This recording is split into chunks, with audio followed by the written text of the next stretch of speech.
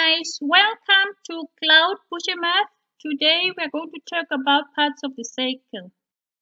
Precisely, we'll look at the circumference, center, radius as well as the diameter. Let's start by looking at the circumference. The circumference is the distance right round the circle. The center is a point inside the circle that has the same distance to all points on the circle. We can draw a straight line from the center to any point on the circle and we call this the radius. The diameter is a straight line between 2 points on a circle and it passes through the center.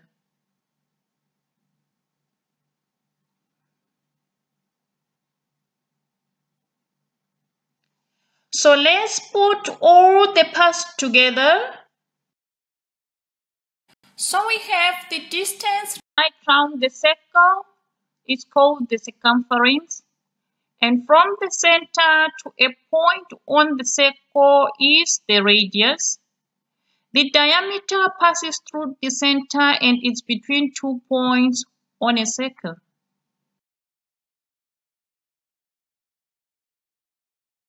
Which parts of the circle are visible in the fruits below?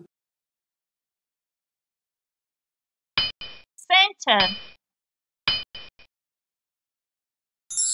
radius,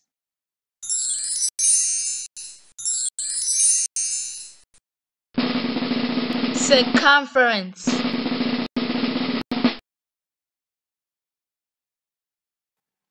diameter,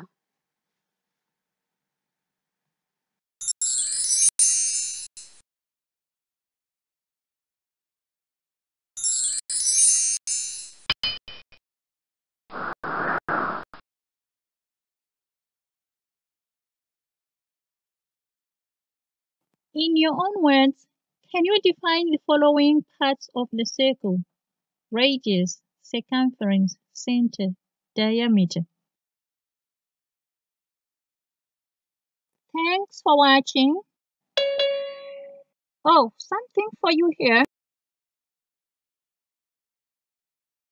Take home question. How many radii does a circle have?